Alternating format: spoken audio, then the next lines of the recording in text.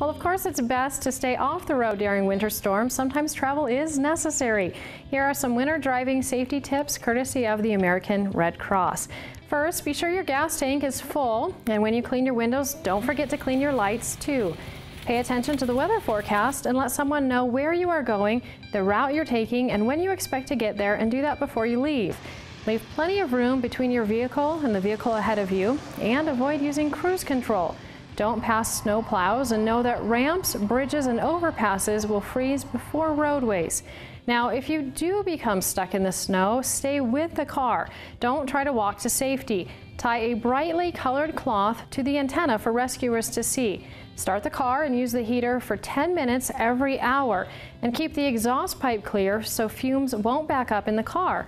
Also, keep one window slightly open to let air in.